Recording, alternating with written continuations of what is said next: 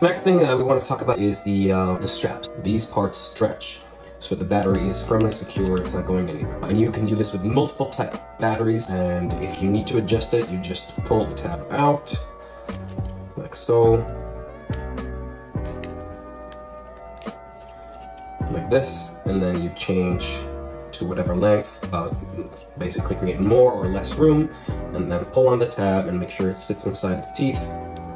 And there you have it. This is a different, tightness. For example, for smaller batteries, this might work for 2 standard whoop batteries if you want to do a 2S build like that, or if you want to make it super large and use a 3S, 4S battery, no problem at all.